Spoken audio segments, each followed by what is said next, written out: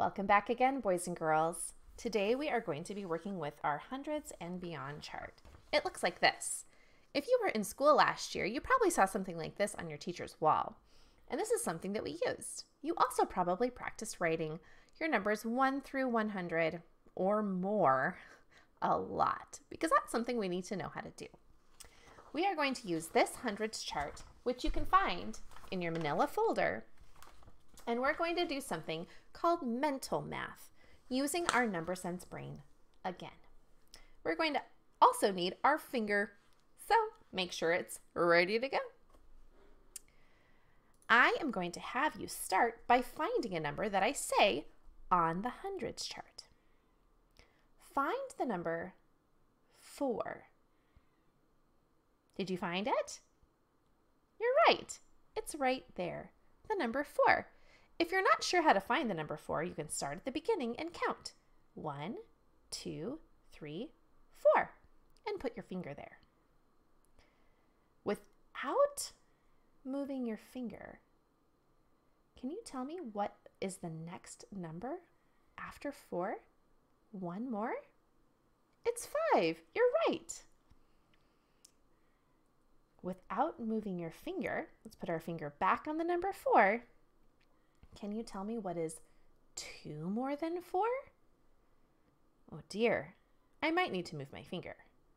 4, and then 2 more. 1, 2. That's the number 6.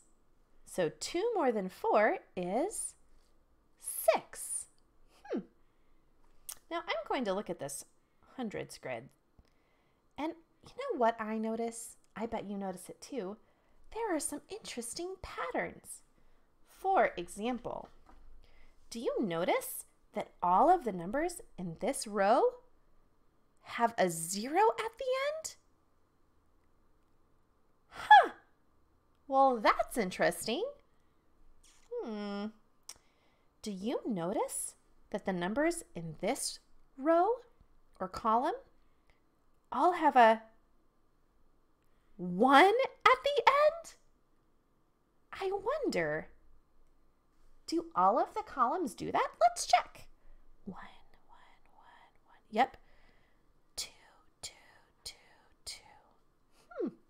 2, 2, 2, 2. Well, that's an interesting pattern. This has 1, this has 2, 3, 3, 3, 3, 3. 4, 4, 4, 4, 4. 5, 5, 5, 5, 5. Well, this is an interesting thing. Boys and girls, patterns are what we call when we notice something is a similar thing over and over again. All right, let's go back to that number 4. 4. What is 3 more than 4? You can move your finger if you want. 1, 2, 3. 3 more than 4 is 7. If I put my finger on the number 8, remember, if you're not sure what it is, you can start at the 1 and count up. 1, 2, 3, 4, 5, 6, 7, 8. And I want to go 4 more. 1, 2. Wait a minute. There's nothing left. How can I go 4 more?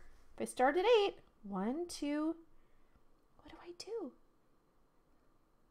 Oh, I go to the next row. 1, 2, 3. Oh, that's what I do. So 8, 4 more than 8 is 1, 2, 3, 4. That's how you do it. 12. Is that the number 12? 1, 2? That's a weird word, 12. Okay, I'm going to start on the number 3 this time. Can you find it before me? Put your finger on it. Nice work. Here's the number 3. Let's add 5 more. 1, 2, 3, 4, 5. Did you beat me? 5 more than 3 is 8. Okay, now I'm going to try to trick you. put your finger on the number 9. See if you can beat me. Do you spy it?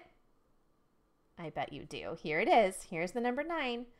Now, instead of more, I'm going to say less.